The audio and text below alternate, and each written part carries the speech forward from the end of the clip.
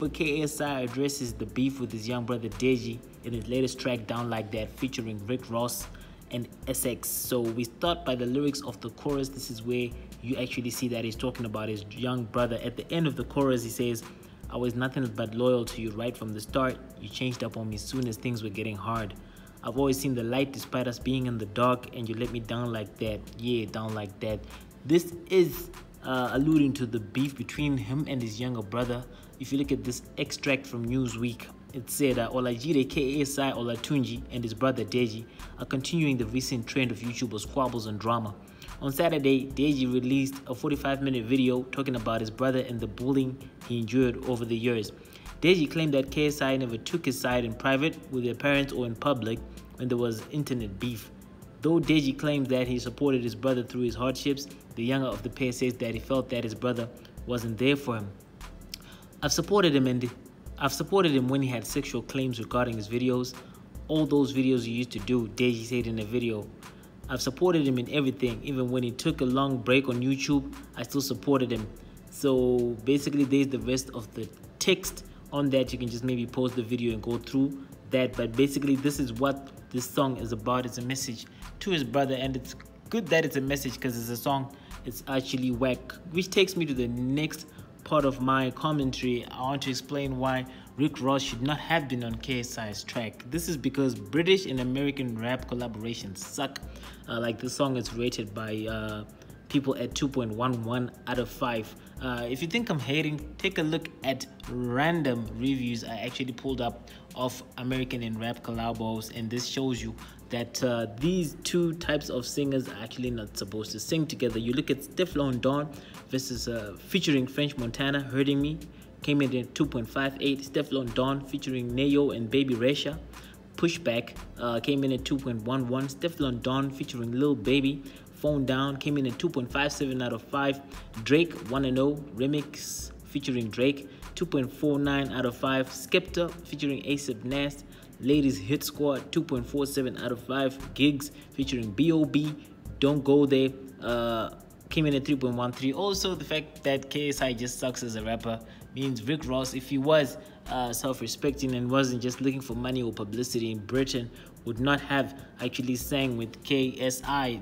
KSI also goes on to borrow a scene from the Avengers Infinity War in his latest track, where you see him at the start of the track actually falling from the sky in Hulk-esque style. Yes, a lot of stars have fallen from the sky in movies, but why I say this is from the Avengers Infinity War scene where Hulk falls from the sky is where he actually lands up in that warehouse type of setup. If you check on Avengers Infinity War, Hulk also lands in a warehouse type of setup. This might also be a way that KSI is trying to tell us that, you know, his Hulk on this YouTube scene, or his Hulk because he just whooped Logan Paul in a boxing match on November 9. Tell me what you think about that in the comments below. But I think that's what he's trying to say. He's just stolen the scene from Avengers. And then I don't think Lil Baby wrote this verse for this song. The fact that, you know, he was in a fight on the 9th and then all of a sudden they're actually recording and releasing the song kind of gives me an idea that Lil Baby wasn't very prepared for this. I mean, it was so off-key, he was so poor, he wasn't going in line with the structure of the song. Let me know if you think that Lil Baby actually did well with his rap on the song, but I don't think so. And I think he told one or two lies. I mean, he says the belt has VVS stones on it, the sparkle, something like that. I'm thinking he's alluding to the YouTube boxing belt that KSI actually won when he was fighting Logan Paul. And this is what tells me that he wrote this verse very quickly, because if he's talking about the YouTube boxing belt, he could only have alluded to it in this verse after KSI won it on the 9th. So he had about, you know, not much time actually to write that verse, because 2 days later they were actually recording the video. It means maybe they recorded the song the next day. It was produced real quickly. Do you think that this song was written over a good amount of time, or you think they actually just, you know, put it together quickly in 2 days? That's why probably Lil Baby sounds not very good on this song. KSI himself doesn't sound good. You know, his voice is not good for rapping, but Rick Ross, being a professional, managed to pull it off. He actually had the best verse on the song. So do you think a YouTube boxing belt It's got VVS stones on it. I mean, if you look at the money belt, which was one when McGregor actually fought Mayweather, that's known to be the most expensive belt ever produced for boxing. It's about $1 million in worth with a lot of diamonds. There's a picture of it right there. Do you think that a usual boxing belt will probably be on the same level and have VVS stones on it? I do not think so. And anyway, going on to the song, the verses are actually full of YouTube war related types of lyrics. He was taking a swipe at Logan Paul and another YouTuber called Netbody. When KSI actually says, yeah, I want that knockdown.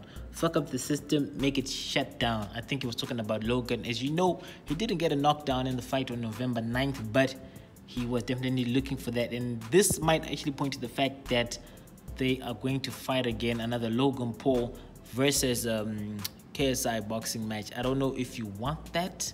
I don't think I want that, but it looks like they're going to try to milk everything out of that. So let me know what you think about that. And when he actually went against Netbody, it was actually further down in the verse. In his verse, he said, "Remember what I said when that pussy tried moving with the ops? Now he back with the blocks, nigga." He actually meant Netbody. They had a beef earlier on, and Netbody actually, stopped YouTubing for a while. But after the beef came up with KSI, he actually came back onto the scene. And KSI's verse is pregnant with whack lyrics. I'm sure people, if you actually look at this from a rapping point of view, you'll notice that it was actually a poor verse. Why he's doing this, I don't know, but probably his fans will just listen to that. But to be honest, that verse is rubbish. And then we again see another theme which is now becoming common in today's music videos, something that I don't like, which is unwarranted product placements. You see Rick Ross and his sparkling wine Belaire, and where he's actually got the bottle and the stacks of doughs not making sense in that warehouse type of scene. Do you think he should actually have gone to the lengths of actually showing us his bottle of wine? Probably this is the main reason why Rick Ross is on this video, because he knows that KSI is going to get a lot of views. Then probably it's an opportunity for him to show the Belaire sparkling wine, but I think it's misplaced.